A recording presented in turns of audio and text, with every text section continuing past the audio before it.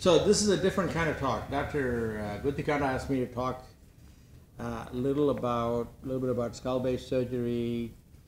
How did I, come upon it, or how did it come upon me, and a little bit about innovation in surgery and so forth. And this, of course, the message will have a relevance to all of you. And I have also put in there something about my background.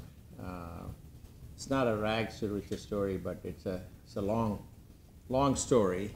So you'll see sometimes what seems like adversity, and I keep reminding myself of that all the time.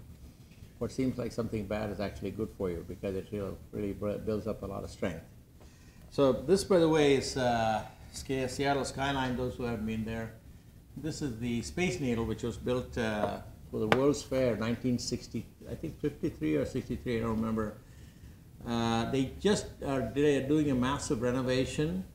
So when you go up on top of the Space Needle, there's very thick glass. You can actually look down.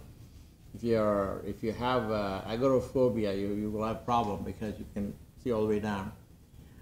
What's interesting is that right near that Space Needle, well, there's a restaurant there which it spins around, but right next to it is a museum called the Chihuly Museum. Chihuly is something I'd never heard of before I went to Seattle. Dale Chihuly is a guy who's a blown glass artist, and he works with glass blowing.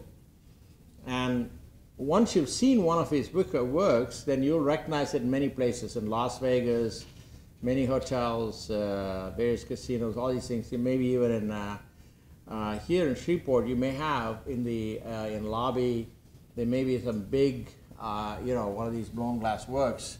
And he is someone who created this works of art made of blown glass. And so he created a whole school. Actually, he's from Tacoma originally, which is not very far. And there's actually a blown glass museum where you go there and they show you. There's always somebody doing it, so you can see how they're doing it. And so that's Chihuly Museum is there, and it's very worthwhile to see. In the background, you see Mount Rainier, and we have, of course, Mount Rainier is a volcanic mountain. It's the second tallest mountain in the United States after the Mount McKinley in Alaska. That's the tallest mountain. And the mountain in Oregon, of course, blew its top. It was actually pretty tall at one point. So Mount Rainier at some point will explode and send a lot of ashes up into the sky. Seattle skyline is changing a lot, mainly because of construction, which is being mediated by Paul Allen, who recently died, and Amazon moving back to Seattle downtown, and they have massive expansion. So there's a lot of new buildings being built. So this is our University of Washington. This area is a big promenade in the university. It's a green university, and these are Japanese cherry blossoms, and they were gifted to the University of Washington by a very grateful Japanese student who was admitted to the University of Washington, I guess, in the early 20th century. So he made a gift, and they're there. As you know, Seattle has a very checkered past in terms of its, let's say, colonial history. A lot of the Japanese, I mean, as a whole, our USA has its problems. A lot of Japanese were interred. They were summarily imprisoned for no fault of theirs during the Second World War. And many of them were placed in camps in Seattle, and some of them were sent out to Idaho and so forth. So we don't have we have not always had a good history with Japanese, but we have a very big Asian population in Seattle. And at the present time, almost 20% of the students are of Chinese origin. So we have a huge number of Chinese origin students in University of Washington. So just a bit about nothing about disclosure. So I was born in a city called Madras, which is now called Chennai, which is a city which is actually was not a huge historic city. It was made a very big city by the British, who established as a major port for all of South India. I grew up in a small town called Dharmapuri. Dharma, you know what dharma means. Dharma can mean different things to different people, but it really means it's considered the universal law of God. So what does dharma mean? That you just do unto others as you would like to be done to you. So that's all it is. It's the essence of dharma. So it means you treat others like the way you like to be treated in every possible way. That includes, but according to Hindu Buddhist philosophy, it includes not only human beings but also animals, plants, earth, everything. Puri is a place where it is practiced. So theoretically, it's a place where dharma is practiced. I went, however, to a Jesuit college in Madras, and then Madras Medical College. I came to U.S. in 1974, and I left India at the time because there was very severe what we call reverse discrimination. You know, you're sort of talking now about affirmative action, and there's a lot of talk about Harvard, favoring or being against Asians and so on and so forth. But there was a reformist there in the south of India. He started some reverse discrimination, and that became institutionalized, and then it was held on to by politicians.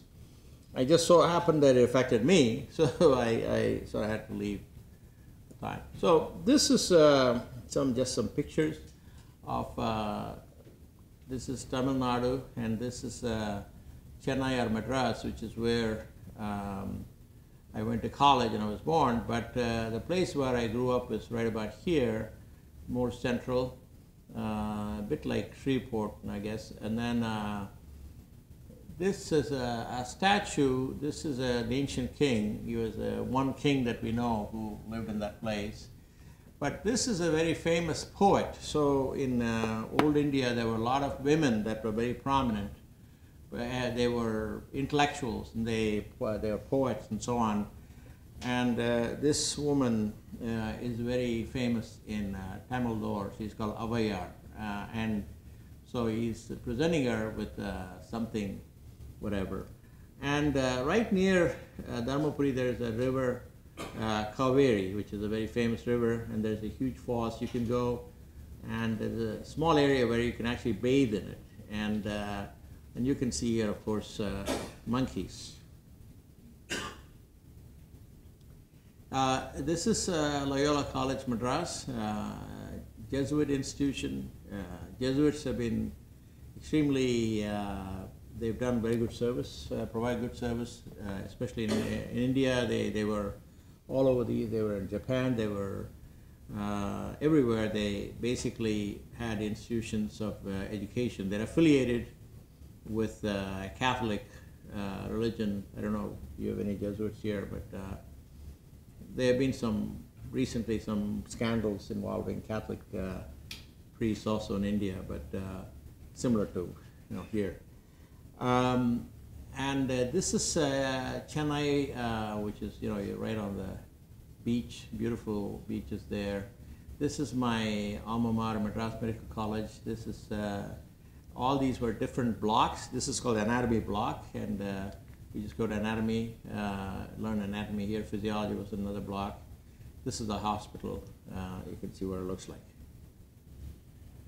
So I did my residency at the University of Pittsburgh, and I trained under this very charismatic and great surgeon, Dr. Peter Janetta. He was the chair.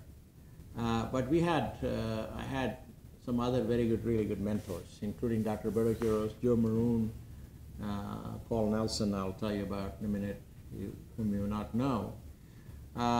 During my training, I kind of already knew that I wanted to be a cerebrovascular surgeon. So all of my research was in cerebrovascular surgery, and I spent some time with Charlie Drake as like a in-training fellowship. So I went and, you know, was in his unit. And when I finished training, I was interested in cerebrovascular surgery, and I went here and there looking for jobs, and I couldn't find anything that was suitable. And around that time, Professor Majid Sami came to us because he was a friend of Peter Janetta, and he gave us a lecture. And I was so impressed with this man. And Majid Sami was, at least at one time, he was a very big expert in peripheral nerves. You know, he had trained with Hanno Milesi, who was a plastic surgeon, did a lot of work with peripheral nerve surgery. So I accepted the fellowship ostensibly to do peripheral nerve surgery. However, Majid had shifted his focus to this and started turning his attention to this new area which he called skull-base surgery around that time. Incidentally, I had some exposure during after I finished training to a patient who had no carotids, no hearing, just two vertebrals, and a very complex aneurysm. Today may be treated even by pipeline, actually presented with ruptured aneurysm, and we could manage it, but we just didn't have a way to expose it properly. We didn't have a way to get to the front. We were dealing with it from the back, and it was a disastrous situation. We were able to clip the aneurysm eventually, but after it ruptured, and we didn't have really good control and so forth. And we also had a bunch of, quote, skull-based tumors. We didn't call them that time. Dr. Maroon used to have a bunch of these cases, and he said, Sheikh, you just take this out and I'll come back a little later. And I'll be working somewhere. God only knows where I was, but I was just taking out tumor. So this was going on, and it was obvious that there's something of an interesting area to work on. So I went to do fellowship with Majid Sami. When I went there, he had moved from peripheral nerve surgery. Well, he had a lot of cases, but it was not his primary interest. And he became a mentor, a real father figure to me. And there was some connection there because, you know, he's of Persian origin, and I'm Indian, and maybe I look like him, I don't know. But he's much smarter looking, and, you know, much more suave. He used to lecture to me a lot, and he said, Sheikh, Sheikh, you wouldn't call me Sheikh. He didn't really know what to call me. He said, Laligam. He said, listen, cerebrovascular surgery, look at Charlie Drake, look at Dr. Yasigil. Everything that can be achieved has been achieved. So don't go into that field. Take this one. This is new. You know. I also made nice friendships with some of his colleagues and mentors, and Ricardo Ramina, who is now in Brazil, Sepernia, who's in Germany. Some of these two people have died. But Majid really introduced the concept of interdisciplinary cooperation. You know, he had the idea of collaborating with ENT, oral maxillofacial, so on and so forth. He used to have some congresses and so forth. Around right about this time, Vinko Dolens, who had also been to Pittsburgh once to give a lecture, published a paper on direct surgery of the cavernous sinus tumors. This whole idea was poo-pooed by Majid. He was not in favor of that. So after I spent time with Majid, I went to spend some time with Ghazi Yasigil, and Dr. Janetta gave me some money and said he could do whatever you want, you know, training. So at that time, you know, he gave me like $10,000. That was a lot of money those days. So I worked with Yasigil, where it was a completely different experience in the operating room. You're in Majid's operating room, you know, you walk in and you sit, and there are 4 or 5 people sitting, and then, and I used to actually work there, so you do a little craniotomy, and then Majid is not in the room, so everybody puts like a towel on top of the patient's head, and everyone goes out and drinks coffee or tea, and then Majid comes in, you know, from one room to the other. He just, you know, he works for a few hours, and then he goes. And then our Majid, you can ask Majid anything you want, and he'll be talking to you, and he'll be, you know. With Yazigil, it's a completely different story. So Yazigil and Diana, his present wife, was a scrub nurse at the time. He had a tiny operating room, just about, you know, from there to there. So, and there was a glassed observation room right next to it. So they would bring the patient in, you know, drape and everything, and then we'll be all sitting over there, and Diana would say, no, so we all quietly, you know, we go, you know, by the side, and then there's one bench there. We used to sit there. When you're sitting on the bench, you can't move. You have to sit very still, and you can't speak. Yazigil may speak to you, but you can't speak back. I didn't realize this at first because I was the only observer. He became very upset with me once I was speaking. And you can't move because it was bothering his vision. All these things are important because years later, I became a bit like Yazigil in the sense that I don't like to have music in the OR. I turn up the temperature.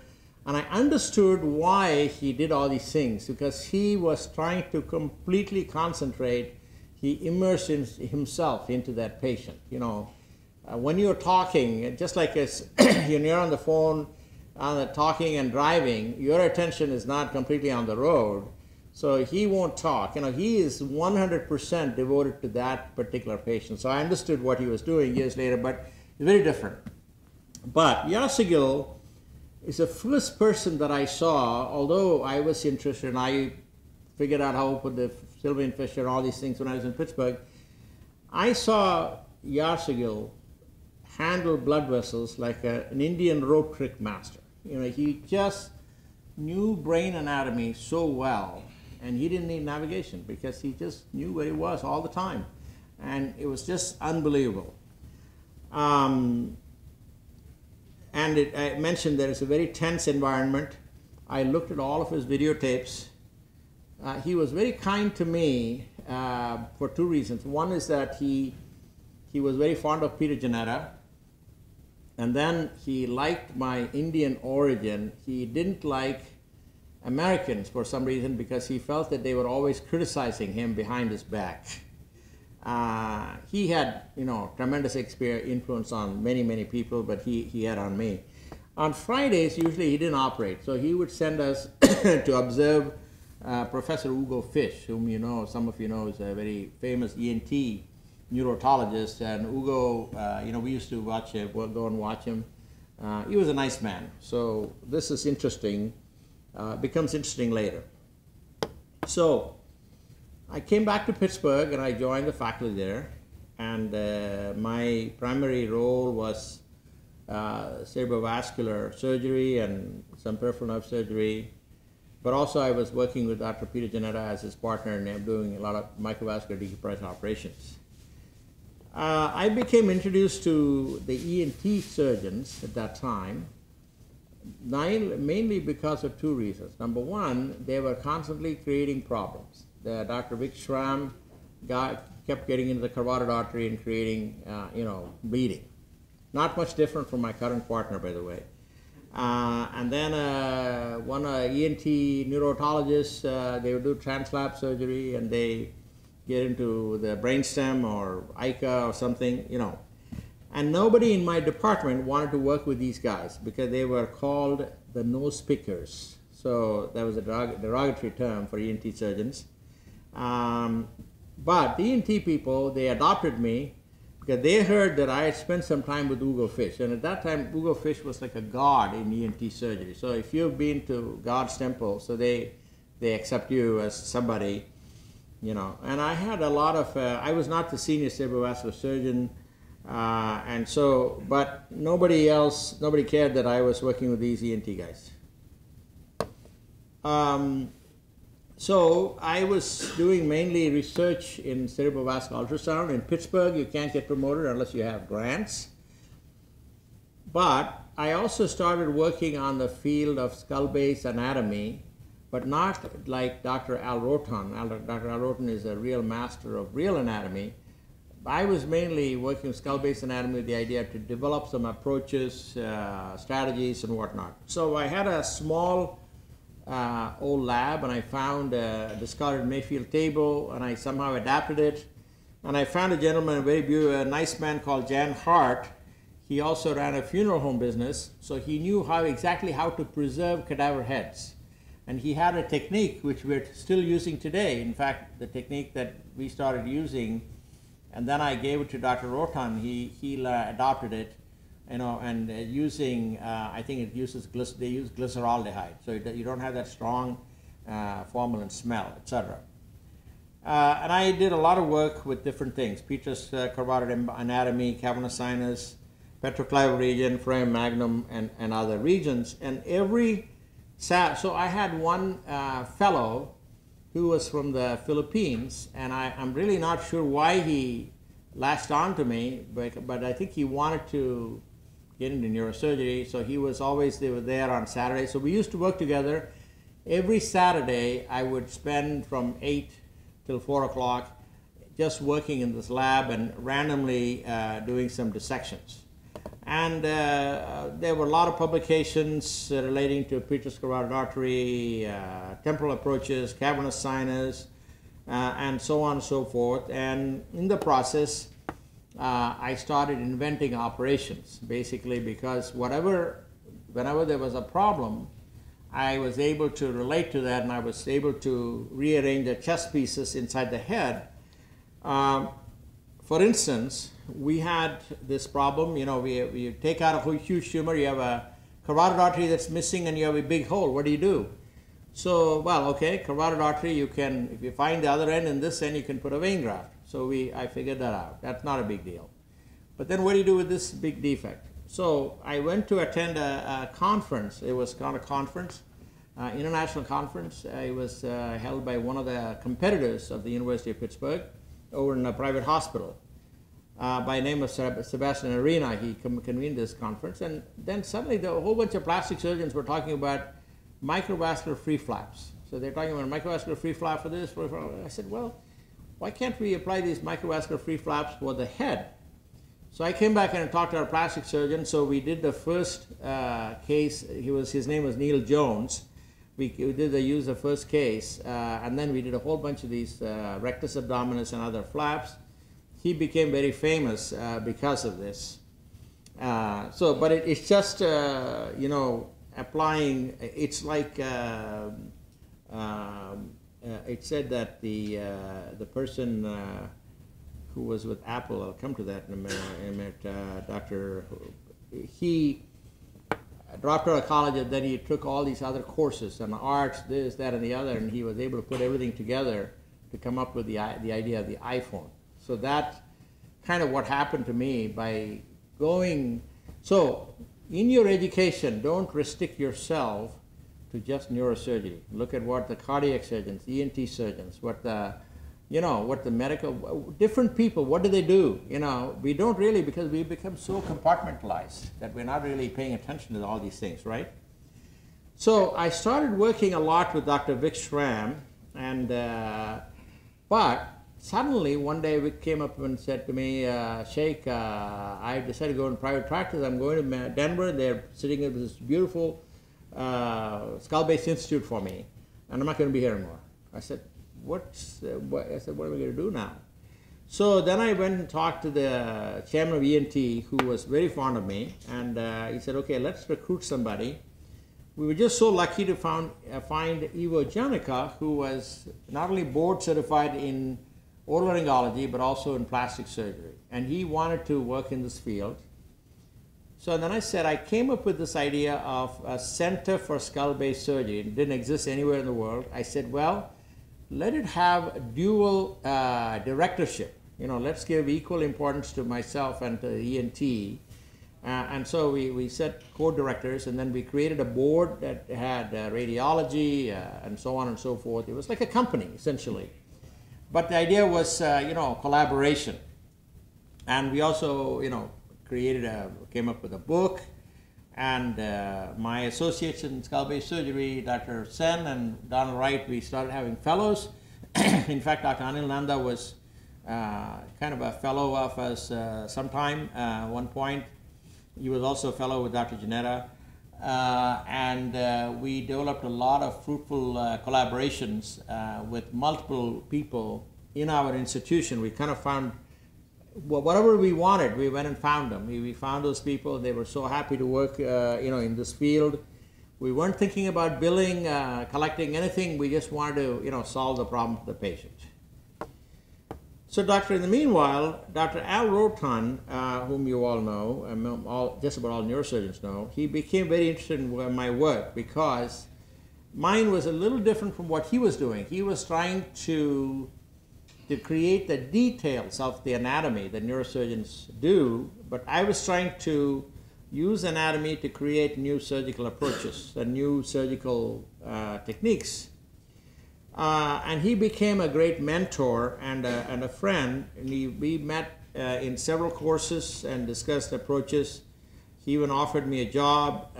He was just truly a great master in neurosurgery. Now, I want to say something about the atmosphere at the University of Pittsburgh. It was a very, very different place. Dr. Peter Janetta, he's a very innovative, very confident person, and just about all neurosurgeons are like that, but he had a special air of confidence. And he promoted new ideas and development in his young faculty. That's something, he didn't say, hey, don't do this, don't do that. But, as long as you were not creating major complications, you could do whatever you want. But, as you may expect, once you became very prominent, sometimes he also, became a little bit jealous of you, which is human. He's a very charismatic, great surgeon, and a great mentor. Now, one of the early people that he promoted, are very innovators, was Dr. Dade Lunsford. Dr. Dade Lunsford, is the first one who invented the intraoperative CT scanner. He installed a second gamma knife in Pittsburgh, and he single-handedly popularized the gamma knife because he did a lot of scientific studies that established that the gamma knife actually works, and whom it does works for, what are the dosing, this, that, and the other. Dade and I were competitors in our approach to disease because here he was talking about giving radiation to cure something, and I was talking about taking the whole thing out. However, we were also very good friends because he was 2 years senior to me, and we used to play tennis together, and we had a great deal of respect for what the other person was doing. Dr. Ladislav Steiner, I don't know if some of you know, he was a true pioneer in gamma knife. He also is from Karolinska. He was in our department for a while. Dr. Ted Kersey, it's interesting, Dr. Kersey is from USC, and he was Dr. Janetta's teacher. When he retired, he came to Pittsburgh and spent a couple of years there. And he loved what I was doing. He would come and watch me operate, and he would give some comments. He had a lot of positive comments about what I was doing, and very nice man. And then we had two neurophysiologists, Augie Moeller and Robert Scabassi. They collaborated in a lot of research, clinical research.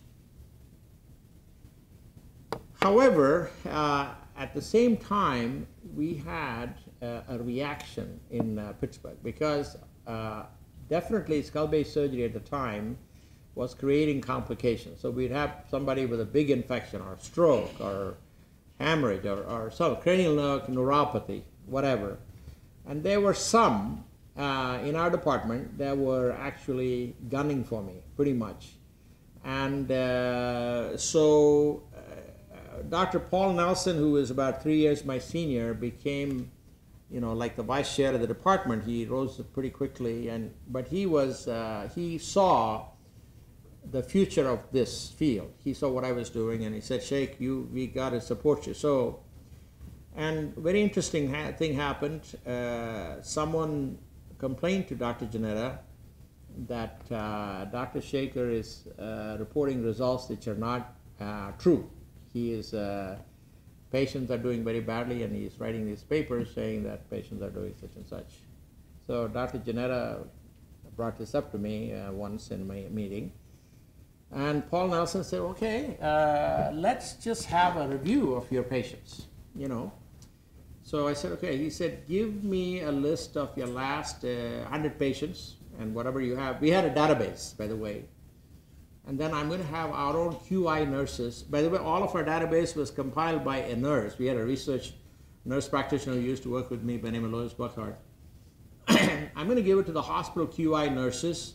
I'm going to have them call these patients and find out how they're doing. So they did that, and it was 100% on the money. So Dr. Janetta shut up. After that, he never said anything. And that was a very valuable lesson for me in life, that if you want to have, if you want to publish your results that are something dramatic, you need external validation. It's not enough that if you are reporting something, and even if your own nurse, because everybody is biased, right? So you need some external validation. That was a very good thing. I also established what's called a skull-based lab in Pittsburgh, because I found that our residents needed more education. They needed to do better in the operating room, and once they established a lab, the same thing happened at GW. Once we have a lab, they started to do better in the operating room because they already done all these things with cadavers. We also developed a fellowship which was very competitive. Just a couple of examples. This was one of the early cases, an impossible clivus meningioma. This lady, she was about in her 50s. She came, I don't even know where she came from, but was getting worse and worse. And she came pretty much almost quadriplegic. She had multiple cranial nerve palsies. And she had this type of tumor, which is heavily calcified. And at that time, we didn't have MRI scan, but you can see the darkness in the brain, which indicates it's invaded. The basilar artery is in the center of this tumor. You can see that. This is narrowed. So my initial idea was, okay, let's just go subtemporal and then maybe debug some tumor, and then we give some radiation. So we went in subtemporally, and what I found is that here's the basilar artery coming right out, and this is heavily calcified and very difficult tumor. So there's no way to do anything, and we came out and almost nothing was done. So in the meantime, I'd been working in the lab, so I said, let's just take out the temporal bone so we can expose the tumor. So we took out the temporal bone. Her facial nerve was already, she had paralysis of the face, and was nowhere to be found, but you know, facial nerve was damaged. Eventually did a graft. But we were able to expose the tumor just like, and the petrous carotid artery, we displace it forward. The tumor was exposed just like you would have a convexity tumor. So now I could work on the basilar artery, freeing it up from the tumor, getting the tumor out, and we were able to do that. The lady still has a facial paralysis, face didn't recover, but she recovered very well, this patient. So this is what I call an index case. This is an approach which kind of developed from that. It's called subtemporal infratemporal approach, where we move the petrous aside and leave the hearing intact, etc. We can use for a tumor like this, petroclival chondrosarcoma. So here's what I was talking about, attacks from the right and left. Dr. Nelson, I told you already about this case. But radiosurgery around this time became a viable alternative for small and residual skull-based tumors. And Dr. Lunsford gave this talk at the Academy. It's called Gamma Knife Surgery, the Requiem of Skull-Based Surgery. So that was his view of the future, that skull-based surgery will be knocked out because of gamma knife. It hasn't happened. Skull-based surgery became a standard part, and many senior neurosurgeons like Dr. Robert Ogeman, he was very critical, but he became a very good friend. He actually wrote a very strong editorial in Journal of Neurosurgery, saying skull-base surgery is only creating deficits and problems. But then somebody came from Mass General to train under me and then went back. So every place started sending people to train, and once they trained and went back, and they established centers of their own. So many skeptics became enthusiasts. One of my first courses on cavernous sinus and skull-base surgery was held at the AANS, and guess what? I was shaking in my boots because both Dr. Charlie Wilson and Dr. Charlie Drake were taking that course. And they said, Sheikh, show us what you do, and it's something I wish I had pictures of it, I just don't. But it's just the moments that I remember. But around this time, of course, there were other places. Dr. Al-Mufti, of course, Dr. Janaka, and others were establishing centers, and we were going around giving lectures and so on. The ENT surgeons accepted skull-base surgery much more readily than their neurosurgical counterparts. I'm not sure why that is the case, but they accepted it much earlier. So in 1986, we held a meeting in Denver by Dr. Vic Schramm to bring together groups of people around the country. There were about 10 or 12 groups that were doing this. The initial idea was to establish a skull-base study group, which consisted of multiple groups of surgeons who were collaborating in this thing. But Dr. Rotan was there. He said, what's the point of having a group? Once you establish a society, then there'll be more people join, and they'll see what it's about and so on. So a very important thing is that we created a democratic constitution with the presidency were to rotate between ENT, neurosurgery, and other disciplines, which would be plastics, radiology, whatever. We elected Dr. Paul Donald. He's a very well-known ENT surgeon from UC Davis as the first president. He was much older than me. He looks really presidential, and besides being a great surgeon. And we had meetings in different places. And we had a gentleman by the name of Cone Peavyhouse. He was a neurosurgeon who was used to be at UVA. And he helped us to get these skull-base codes. We established codes with the help of North American Skull-Base Society. We got them incorporated through the AMA so that they can be paid.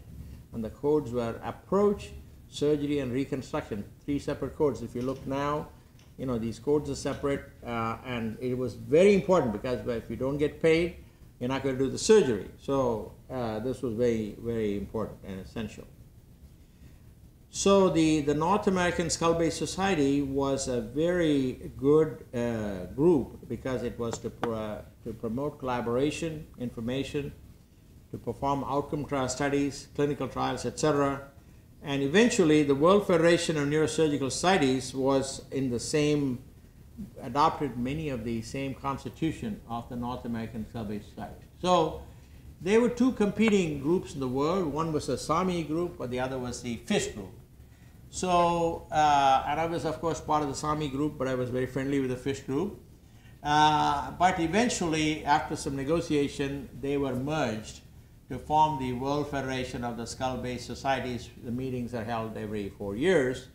However, the scientific rigor was never the same, is not the same, because whoever sends a paper, they accept it. There's no screening of any kind, and that's the way world societies often are. Now, the same idea of tumor surgery, these approaches, I realized early on, can be adopted to aneurysm surgery. And Dr. Al-Mufti as well, he had the same idea. But in the beginning, there was a lot of skepticism from established cerebrovascular surgeons. But gradually, all of them accepted this. And they also, so this is just an example of a case from George Washington University Hospital. This 15-year-old girl presented with progressive symptoms, and she became gradually pretty quadriplegic, quadriplegic, and she had this giant aneurysm. A lot of it is thrombosed. You don't see the thrombus, and it's a lower and mid-basilar aneurysm supplied by a very dominant vertebral artery. So there's no way to clip this. I think even today this would be very difficult to treat it with a pipeline device, which might be a consideration here. really a long device, but also there's a lot of thrombus inside. And so my initial idea was, okay, let's put a vein graft into the PCA. And I must say that at that time I was not as good as, I wasn't using radial artery grafts, and I probably was, the vein graft is too big for that PCA. So I tried that, the graft clotted off right away. In the meanwhile, the patient is going down and down, and getting much worse. And she has very small precoms. So I decided maybe to try something never tried before, to put a saphenous vein graft directly into the basilar artery beyond the aneurysm. But of course you have to stop the flow, so you need to do cardiac arrest. But you need exposure. How do you suture something if you can't expose it? So I went and talked to the family and I said, well, listen, this operation has never been done before, and I think the patient has a 50-50 chance of making it. And they said, go for it, doctor. You know, and my partner, Dr. Wright, Don Wright, had a more realistic view. He said, Sheikh, this patient maybe is like a 10% chance that she will make it with this operation. And he was probably correct because he was much more realistic. So we did the operation in 2 stages. First stage was spectrosectomy to expose the aneurysm with Don Wright and David Shessel, who's a neurologist, on a Saturday. And the second stage, we did the bypass under deep hypothermic cardiac arrest. So here is the operating room 1 in the old GW hospital. This hospital has been torn down, new hospital exists.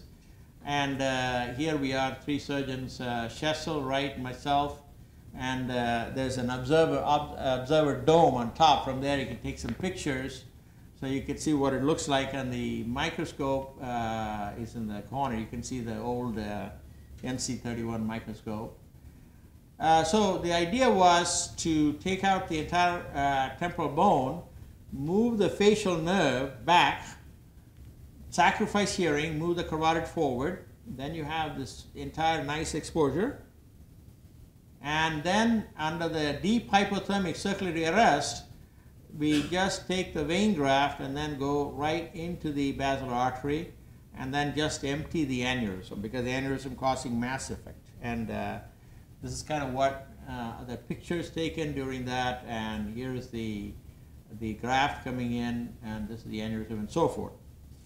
Well, this patient started getting better. So somebody asked me, how do you perform suturing at the depth without being nervous?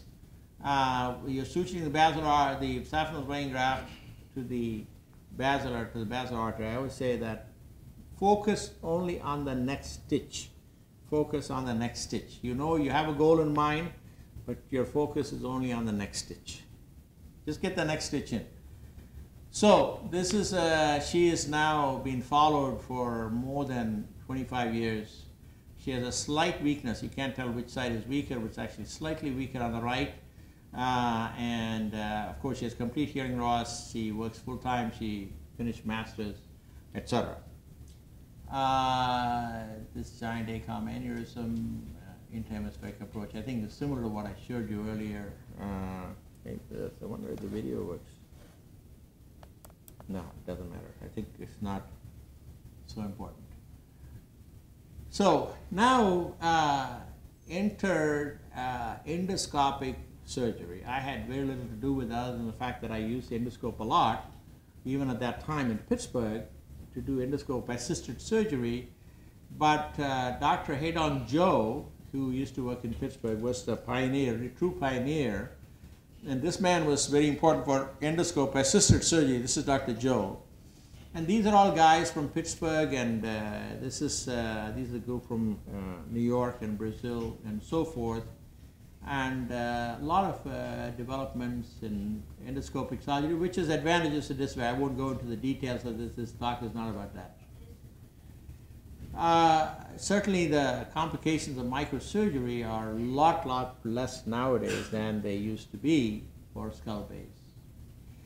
So just briefly a word about radial artery and other bypasses. So in 1985 I became interested in vein grafts for carotid artery replacement. But in 1995 I started to use vein grafts, but they started to develop vasospasm. This was a big problem for cardiac surgeons as well. So one of my colleagues and former fellows, he mentioned that one of the Japanese surgeons used to keep the radial artery filled with saline before usage. So I said, okay, maybe if we push them under pressure, the graft will release a spasm, and that's how we accidentally invented this technique. So I started also to develop some techniques of local bypasses, and Mike Lawton has done a lot of work. And then brain bypass surgery courses conducted at St. Louis University by Salim Abdulraf brought many international experts together, just like skull-base study group. And then, so this field has had many, and this is a technique that I already showed you this morning about that. What are further treatments and what developments may occur in these fields, two fields, are endoscopic and endoscope assisted surgery. We've seen that, but a lot of specialized instruments for that. The use of robots is only the beginning. I've done some work, research work with that. I'm also developing a robotics assistant. That's just in the beginning. Of course, endovascular is a big thing nowadays, and it's going to keep getting more and more. Different radiation techniques, immunological treatments, as you know, CAR T cells and whatnot. Gene therapy is just at the beginning, so we'll be able to prevent or alter many of these problems. AI, artificial intelligence robotics, is going to revolutionize all aspects of our lives. Our jobs will change. I think many of the repetitive jobs will be done by AI-enabled robots. So creativity and innovation will be very important. Many jobs involving patient care, such as cleaning, nursing, follow-up care, physician communication, indication of treatment, cost of care, everything will change due to the inception of AI. Hospitals will be very different. Today's hospital, gone. The hospital will be different. It'll be green. It'll have rooms that are tailored to the patient. It'll have AI, robots, etc. And it'll have environment that'll be different. As soon as the patient enters, all the bacteria that are in the patient's, part of the patient's flora will be diagnosed. And then the right kind of treatment will be instituted for the patient right away. This is what I think is going to happen. So I want to talk a little bit about something very intangible. So I try to go inside and see what is it that I've been very lucky in certain things. I mean, all of you have different experiences like this. What allowed me to innovate? Is it just being at the right place at the right time? I believe that I have a very firm belief in divine or spirituality, spiritual and prayer, and so I was in trouble so many times, believe me, and I would pray. A collaborative environment. So I found that, you know, this is a great country. What a great country it is. When you think that one man is against you, you find that 20 people are for you. So you just have to find those 20 people and collaborate. You know, when I started to look for neurosurgical residencies, I was at Cook County Hospital, and neurosurgeon, great neurosurgeon, who was a chief, he said to me, Dr. Sekhar, he said, you're a very good man, we like you very much, but we don't like foreign graduates to come to this country and take our jobs. I like to encourage women and minorities, and so I was so depressed, and I didn't know what to do for like a week. Then I had a bunch of colleagues that said, Sheikh, don't worry about this place, maybe the other places will give you a job. Why don't you go and ask him if he'll write your letter of recommendation? So I went to him and said, will you write a letter of recommendation? He said, I'd be more than happy to write a letter of recommendation, nice one to anyone. And guess what? Some doors opened for me. So that's something that I found. So find the right team. This is very, very important. In your life, in your workplace, find the right team and be a part of the team. It's important to have some knowledge about other fields. The person I was talking about was Steve Jobs. He has, if you read his book, what he says is that how did he invent this great iPhone? You know, there was flip phones. They looked nothing like the iPhone. And then he came up with this great device. He realized that artistry was as important as technology. So take some interest in other fields. Of course, for all innovators, there's a degree of courage and risk-taking behavior. This may be more and more difficult nowadays. I mean, because we have thousands of people watching us, and taking the risk is not easy. I understand, I realize that. Ability to identify problems and prioritize them, and leaders, some leaders like Paul Nelson. Who knows about Paul Nelson? Very few people know about Paul Nelson, but Paul Nelson was a great leader. He saw something, he knew that this was going to be very important, and he helped me. So Dr. Janetta, various people. And family is very important. So this is my older son Raj, Daniela, Chris, my wife Gordona, and these are all family. Dr. Rich Ellenbogen, Dr. Lunsford, Dr. Godke. This is Dr. Mukherjee. He's a vascular surgeon. I talked to him a lot about different problems, and we are very good friends because we used to play cricket together. And here we are watching cricket in England. So what promotes innovation in medicine, especially in the surgical fields? So new ideas come about because of scientific thinking, but unrestrained imagination. All of us have this quality of imagination. It's been found that imagination is not unique to human beings. It exists in monkeys and chimpanzees, and artificial intelligence systems can also develop imagination, so they reproduce it. So it's not something unique, it exists. So developing an idea into any idea into something practical, however, requires sustained effort, both in biological and physical sciences. More effort is needed in medicine because of patient safety concerns. Even Einstein came up with this incredible idea, earth-shaking idea about this general theory of relativity. Then suddenly he found he didn't have enough mathematics, he didn't know enough mathematics to develop it. So he actually had to rely on some of his friends who were very good mathematicians. And of course we are now waiting for the next Einstein or Bose or Bohr or Raman. These people are something much more phenomenal. Maybe CRISPR-Cas9, I think that's earth-shaking. So, but the person who puts it all together is equally important. It's like the conductor of an opera or a symphony.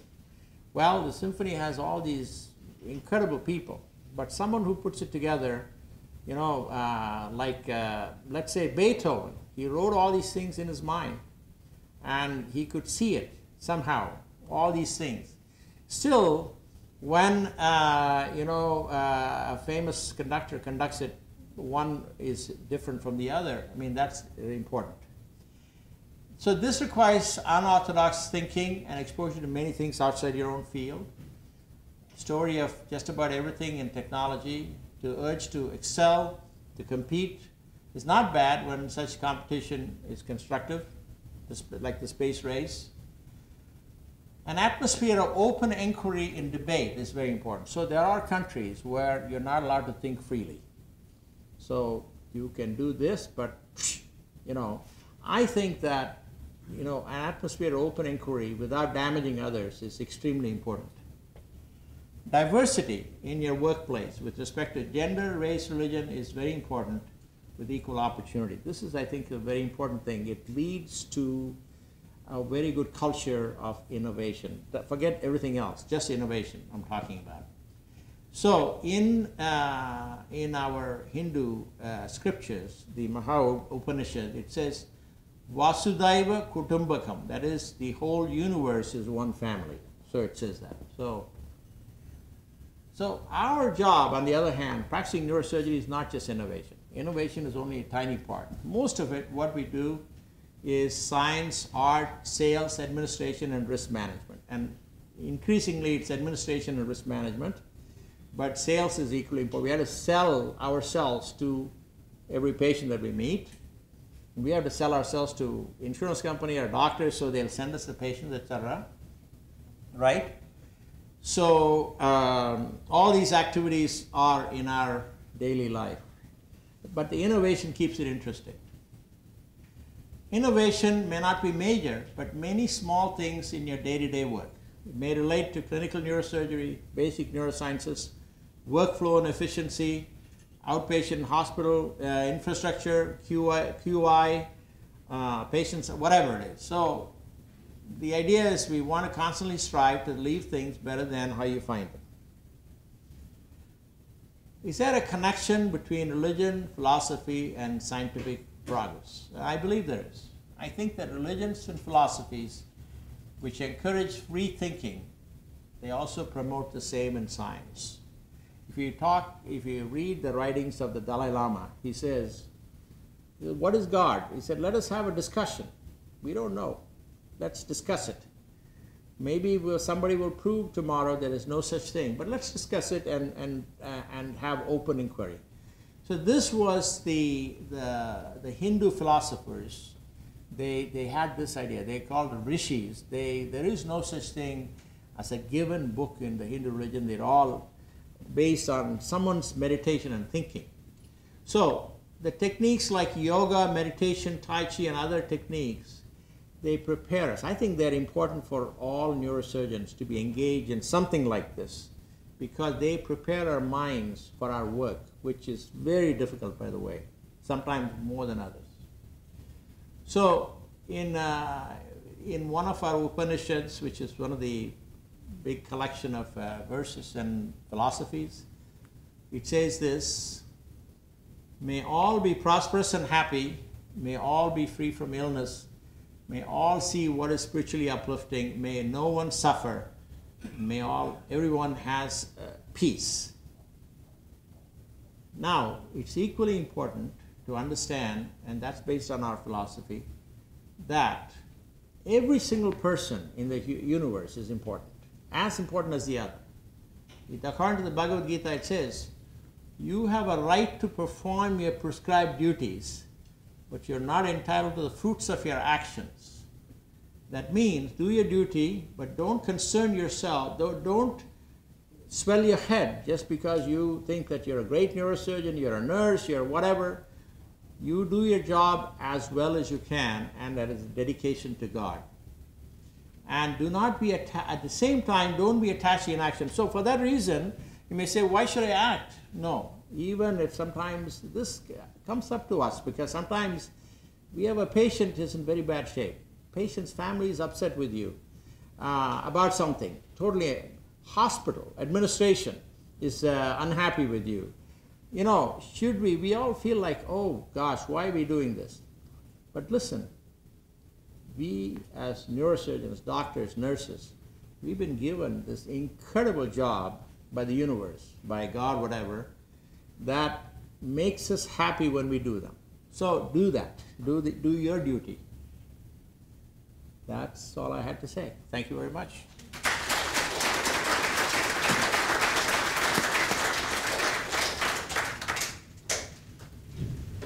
Questions, comments?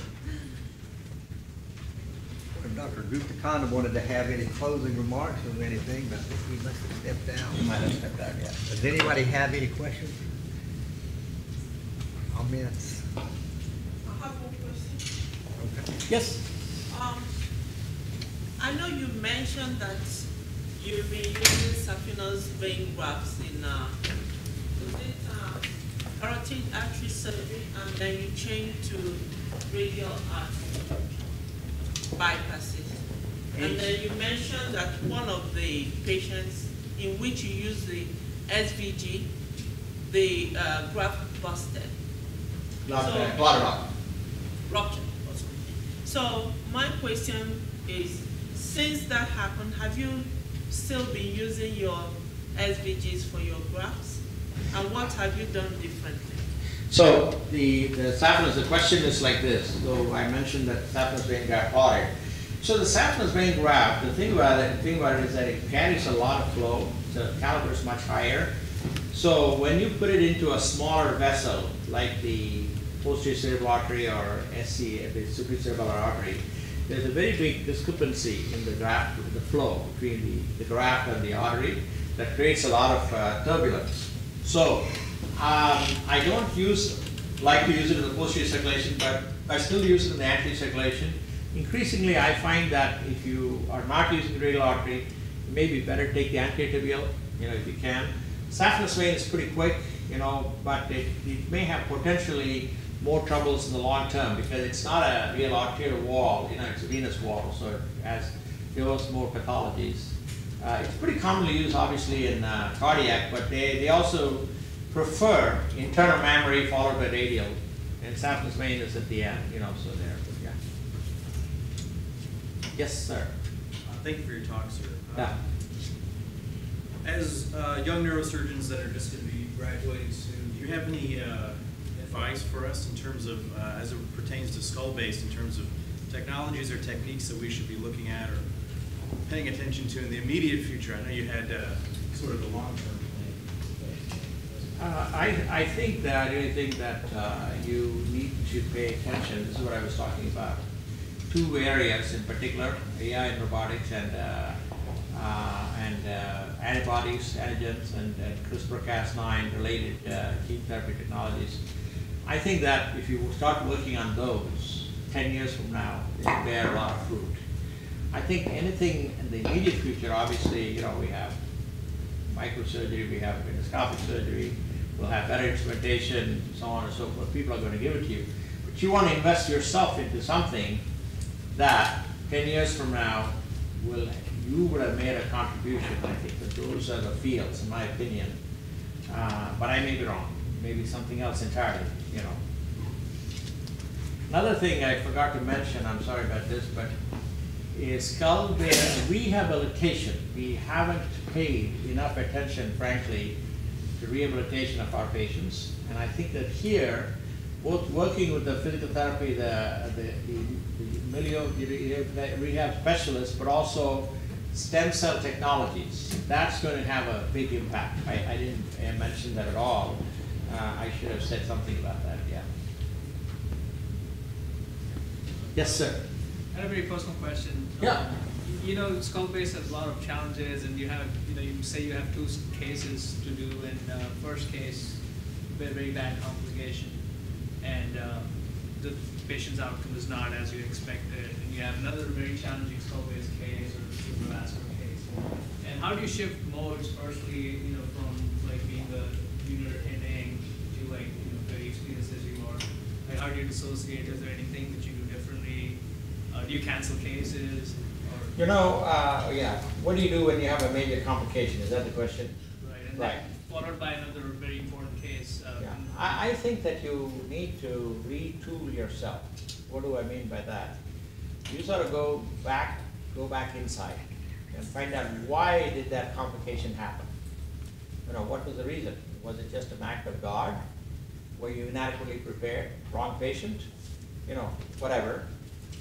Maybe go back to the cadaver lab in between and try to work out something. Try to be objective, maybe even talk to your colleagues, see if they have something to say. I think that all of these can be important. I wouldn't go, if you're a young person, young neurosurgeon, and you have major complication, I wouldn't go right from that to another big case. I would try to really analyze what happened with that case. Even today, even if I have a small complication, I'm thinking about what can I do differently. I think that this is where AI is going to become important because, for instance, now I have my experience. I know all the mistakes I made. But unfortunately, I'm not able to communicate all of those things to you, or to you, or to you. But with AI, we'll be able to download or put all that information into a collective database, and that AI is going to help you. Maybe in future, we'll be able to directly download that information into our brain. by some way. Maybe implanted epidural electrodes, implanted Google network. These are all things I'm thinking about, you know. But something, you know, we need to get beyond the idea that one person gains an extraordinary experience and then dies, and person number two has to, you know, make some of the mistakes again. So we need to break the cycle somewhere. And I think AI is going to help us with that, you know. And these technologies are brain-mind interface, which are already developing, you know. Yeah. Sekhar, I just Yes. had one question regarding Yes, sir. your comments on robotics. Robotics, in yes. my career as a neurosurgeon, I felt like we've gone through two major revolutions already. The first one being the development of microsurgery. When I Yep. first got started, everything was kind of done under loop magnification. And I remember Ron Applebaum came to the University of Utah and really showed us the microscope can be used on most things you do, and with much, much improved results. And I think it had been the first revolution during my career. The second's been endovascular, which I've not been part of, but it's just the amazing development of what can be done now. The third revolution, I believe, is going to be robotics. And my question to you is robotics has already been around 10 to 15 years, primarily used by people who work in the abdomen and the pelvis in a fluid environment, where you'd think the robotics would not be as advantageous as a neurosurgeon who works in a fixed sphere of relatively stable anatomy. Yeah. And why do you think that neurosurgery has now fallen so far behind in the development of robotics in our subspecialty? I think the main reason is that our market is very small. So everything, as you know, all these developments of companies and so on, they need money, and they invest money when the market is big. The market of neurosurgery is very small, and you know, for instance, Dr. He's from Calgary. Jerry, I forgot his name. He developed this, you know, master slave robot for neurosurgery, but it's not found its way anywhere. I think just now we are doing more with spine robotics, simply because the market is very big, and there's a real room for it because you know, we need something minimally invasive or less invasive, at the same time much more accurate. You know, we still, you know, with all of our technologies, we was in the M&M conference 2 days ago, and one screw is a little bit into the canal, you know, and it's rubbing on the vertebral artery, and they had to replace the screw. One screw is right outside. So, so we need better accuracy, at the same time less invasive. So, and spine is an area where, you know, obviously they can make a lot of money. So that's where it's getting adopted. But I think with the cranial surgery, the field is you know, limited, and that's one reason that. But it may be that the robot can do much better work through a smaller space, you know, for endoscopic surgery or anything. And we've also talked about robotics with respect to endovascular surgery. There are a lot of potential applications there. Because we can avoid, the main thing right now is the human risk. You know, he's at risk, much greater risk of developing leukemia and whatever things, or anybody that works in endovascular. And I think a lot of these can be maybe avoidable by, you know, using robots. I think we're just beginning that. But the other side of that is that, you know, working in our operating room environment, you know, whenever I'm looking for a circulating nurse, they're not there in the room. You know, they're out doing something. So what I'm thinking about a robotic helper nurse, somebody who can go and do those things for them so that they can stay in the room, you know. So things like that, it's going to have big application immediately. Sekhar, I know you operate kind of all over the world from time to time. Can you say a few words, especially to the younger residents, in terms of outreach neurosurgery or developing neurosurgery in places where there's a massive need? Well, you know, I've operated in different places. The only thing I would say is that it's a very good experience for the audience, but it's a very bad experience for the surgeon in general. You never have the same instruments you used to. You have a different OR environment. I've always worked with a good surgeon in that place. So usually the people that I worked with are my own fellows. So if something happens to the patient afterward, they can manage the complications. So I've given some thought to African neurosurgery. I had an African neurosurgeon training with me for 6 months. And then one of our colleagues has been out in Africa. The main problem there is that when you leave, when the surgeon leaves, the whole system collapses. You know, many of these places, they have a basic problem with healthcare. I think we thought about a system which may or may not work, which is a telesurgery system. Basically, what it is that you train local people like PAs to do the surgery, and you, let's say, Dr. Gundikanda is going to monitor for 2 weeks. He's going to be involved in that hospital. You're going to watch every operation, and if there's something, you're going to show them virtually what to do using virtual reality system. And then the next 2 weeks, your colleague takes over. So we can donate our time. So a group of people collectively can manage one hospital on a continuous basis. You know, this is something that could work, but that is one of the big problems. You know, we feel like, okay, we should train people, but the people that are trained, either they want to stay here or they want to go into elite hospitals. They don't want to go back to stable hospitals. So we have to create some system which is sustainable. That's what I mean. That I think sustainability is very important. I don't have a magic formula for that, but I think that I just have an idea using technology, you know. So. Do you have any other comments you want to make? No, Dr. Sekhar, on behalf of the whole group, we're happy to have you with us. I actually knew you were a coin collecting fan, and we actually got you a book about that. Oh. And then another book which Dr. Willis in our department is very proud of, edited by a couple of our neurosurgery residents who graduated last year. Oh, great, wonderful. Thank you very much. Thank you. Appreciate it.